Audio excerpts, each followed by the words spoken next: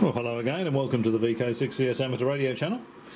Here is the faulty auto tuner with the new bits fitted. There's a diode that I fitted there, that diode, to replace diode 46. The cathode of that is soldered onto this little bit of print here. I just scraped off a bit of the varnish on the print and soldered it on there. So the cathode of D46 is now connected to the cathode of D47, which is how I think it was originally connected. Just got a little bit of heat shrink over there where I've joined the, just looking around the viewfinder, hang on, the little heat shrink there. And just to give it a bit of mechanical strength, I don't know if you can see that under there, under that diode. There's a bit of silicon rubber under there, just so that it's sort of quite firmly mounted, because you know when the relays clack around, there's going to be a bit of vibration going through the board, so that will just give it a bit of mechanical strength. And there's the RF choke. This is actually 630 microhenries, so it's got quite a bit more inductance than the original one. It's also a little bit larger and a bit heavier, so I can't mount it across the front. The other one was mounted across here like that. What I've done is it's soldered on one leg, and I've just put a bit of silicon rubber in there between it and a decoupling cap, just to give it a bit of mechanical strength. And then there's just a bit of 1mm building wire going from the other side of the choke to where the RF comes in there. Now I know it's a 1500 watt tuner. We can't have 1500 watts here in Australia. 400 watts is our maximum.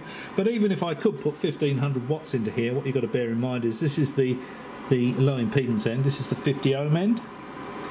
It's only going to be tuned with 20 watts, so there's not going to be any hairy voltages on here.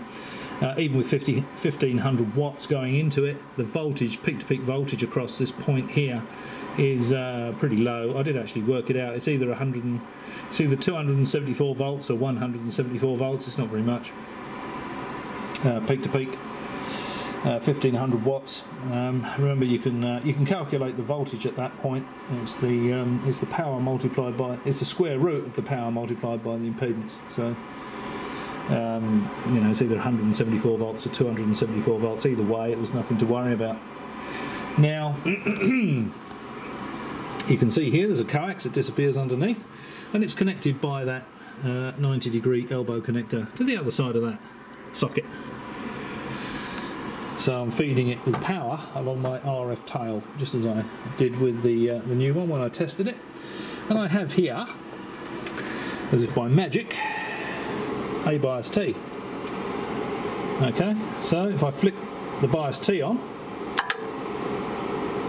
there we go. Makes a nice healthy sound, and the display looks to be doing what it should be doing. So all that remains now is to apply some RF to it and see if it tunes. I won't be doing that today, so I've just come home from work, so I just thought I'd bang this video out quickly. I probably won't give it a squirt of RF until the weekend and see if it works, but I reckon it's going to work. So there we go. That's the sort of sound I'd expect to hear from it. And the display, to me, looks like it's displaying what it should. Okay. I think excuse me, I think that's about it. What I might do excuse me.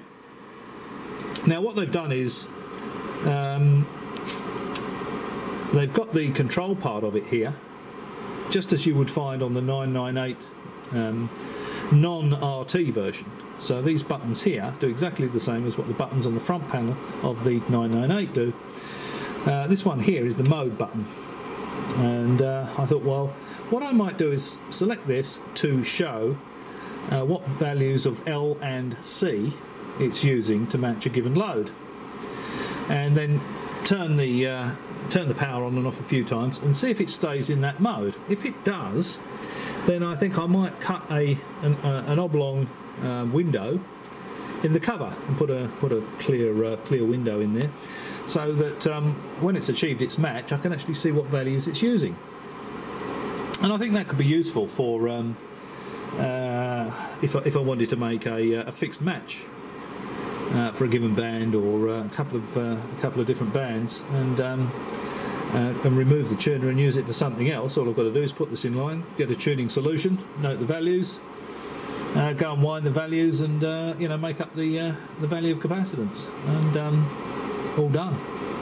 So there we are. That's the state of play with the tuner that had the short on the inside. All seems good. Power fed through the coax. Bits replaced.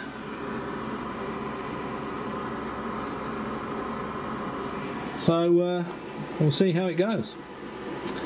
As always, hope you found that interesting. Thanks for watching. I'll catch you next time.